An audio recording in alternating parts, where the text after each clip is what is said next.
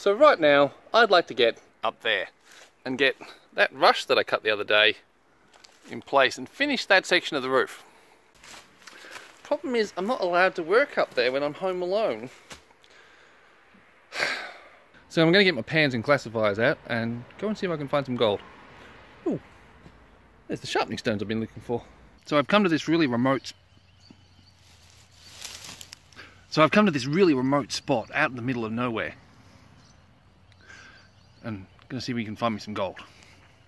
I'm currently standing on top of a gravel bar. Although it's very hard to see because it's covered in grass. That's actually just there, that's the dirt of the bank. But all of this here is this gravel bar. And it's full of these quite chunky rocks that have come from the hard rock mines upstream. A bunch of sulfide material on it. Anyway, that's not why we're here. What I'm here for is I want to try and dig down into this gravel bar and see if I can get to the what I think is going to be a false bedrock, a clay base underneath this, and get underneath all these big rocks that have come down, been swept down from the mullock heaps. And if we can do that, there's a reasonable chance we'll find some gold underneath them. I don't have a huge amount of time because the sun is going down. It's start of winter here. Well, when I say start, we're actually well and truly into it. Oh, that's a nice flat bit of slate. Make a good sharpening stone. Pretty loose gravels there. Let's see what we get off the top. Found some really good gold downstream of here, about 15 meters, and upstream, absolutely nothing.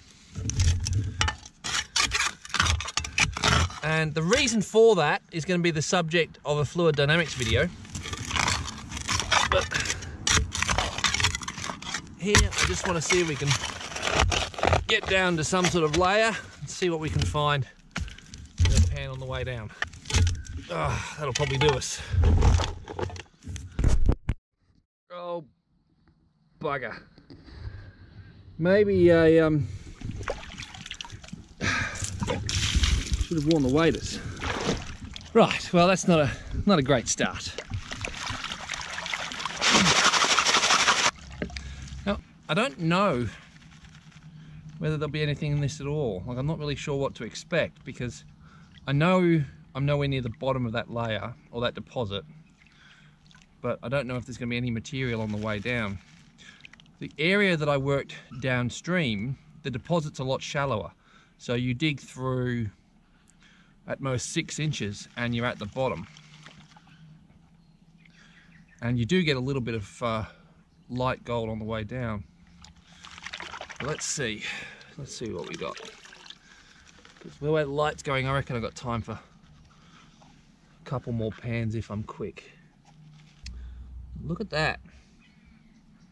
Now, it's not a very high spec count, but the fact that I've got lead already is a good sign. There's a couple of little nano dots in there as well, but that's a nice, decent piece. Let's go further down. Very sandy. All right, well, we're definitely through to some other layer here. The digging suddenly got very easy. There is clay underneath us, but also a soft sedimentary sandstone. Well, it's all sandstones are sedimentary, but a very soft sandstone. Clay content's picking up a bit there. That was much faster to dig. Well, that is interesting because that spoke of gold. That's from the. I didn't take it out. I just left it in there. And the same with those 2 bits of lead. And so I'd say we've got nothing new. So we dug down into that sand a good, I don't know, 6-8 inches and got nothing fresh. So that makes, oh, hang on, what's that? No, that's not gold. So that makes sense. So it means I either have to stop at the sand and just clear off the gravel, which makes sense, that would be a pay layer. But it probably means that I've really got to go deeper until I get below that sand layer, and hopefully there'll be more gold sitting on the bottom of it.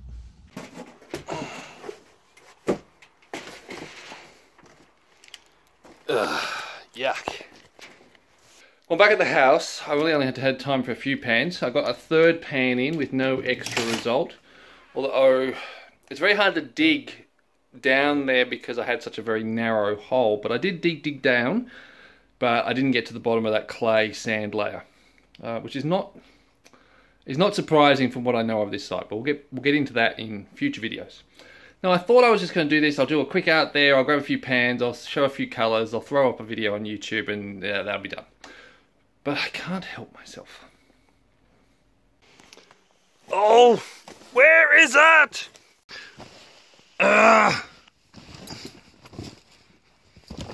Oh. Well, I can't find my lab coat. Bugger. And I was going to shave and everything. So this is a really rough drawing of the area. You've got a confined channel here. In flood, the water comes shooting out of that confined channel. There's a boil hole immediately after the channel gets wider, and then there's this really wide bank of very large rocks and gravels that have been thrown up downstream of the boil hole. And it's 9 meters wide, so it's quite a big bank. Now, about 30-40 meters downstream, I've got really good gold, some really nice pickers and a lot of fine gold. And the spot where we did that little sample and got those 2 shot pellets and the decent spec was just there. So the question I've got to you is, to investigate this area better, where do you think I should be digging? And particularly, where in this bank do you reckon should be the next series of sample holes to get an idea of where the gold might be lying? So let me know what your suggestions are. I've got my own ideas, but I'd like to hear what you guys have got to say, and then we'll pretty much, if your ideas are different from mine, we can do both in the next video. Yeah? Did you find your lab coat? No. Can you come here for a minute? No. I didn't put that there.